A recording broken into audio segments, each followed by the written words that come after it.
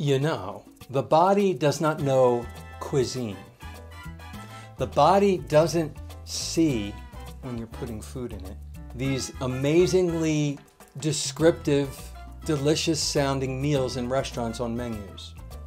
You know how they pretty the dish up? It's not just a garnish, but they have all these coatings and layers and colors, and they call them creative names with all these wonderful adjectives. It's food, people.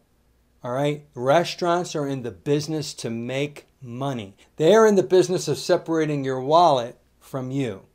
They are. So they come up with creative ways to make food, to sell food, to present food. But what is food? Food should be just nutrition. It should be protein, which comes from amino acids, and it should be healthy fats, which come from animal products only. No vegetable seed oils, no seed oils of any kind. And with that comes the fat-soluble vitamins and the water-soluble vitamins and all of the minerals, including electrolytes that your body needs.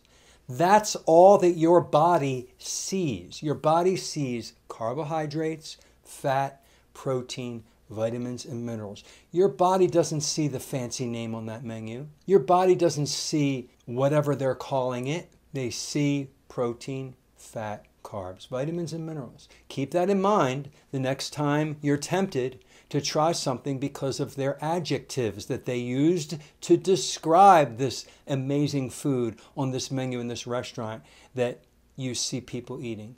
It's just food, people. And a lot of times they're using the cheapest oils, seed oils.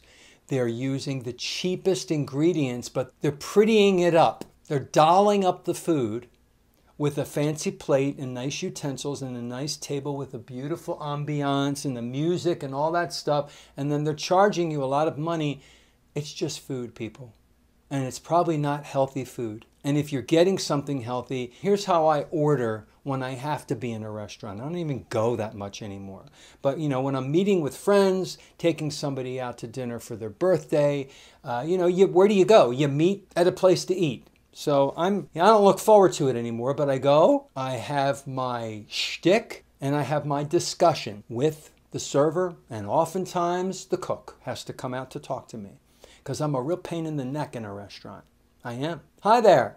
Yes, I have a food allergy to vegetable oil. See, they don't know what a seed oil is.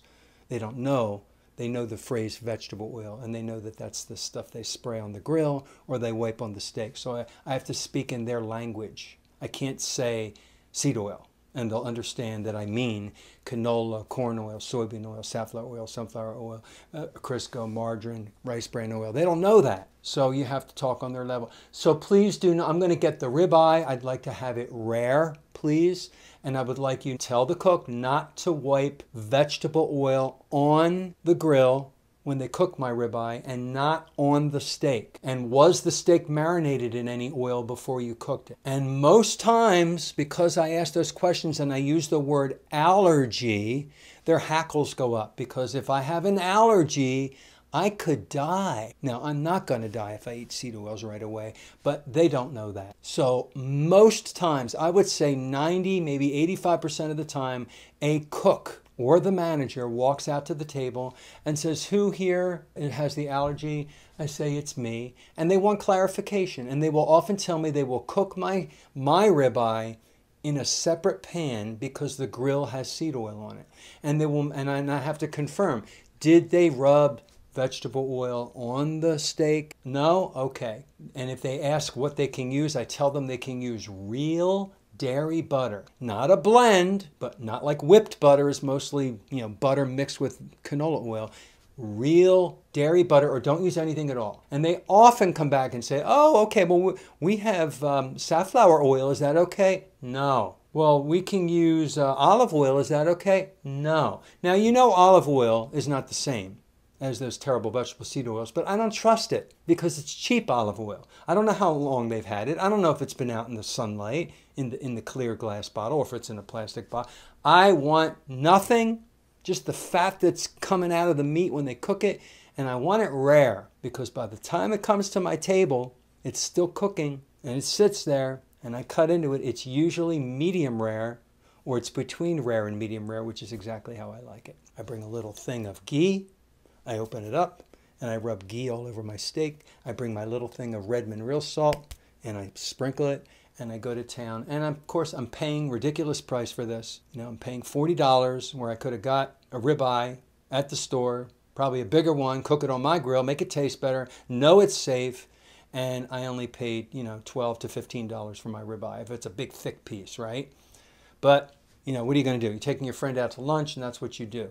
So please remember, folks, the body sees what the body sees, and it sees protein, fat, and carbohydrates. And forget the fancy names, forget the fancy stuff in the restaurants. You know that's true. You know what reality is. And don't be fooled. If you want to spend the money for something delicious, great. Just go in fully aware what you're getting. And I recommend that you, don't get the vegetables and don't get the sauces and just eat the steak. Just eat the hamburger. Just eat the fish. Ladies and gentlemen, eat well, whether you're at home or in a restaurant, and you will look and feel well. And then you'll be living your optimized life. And have a good day.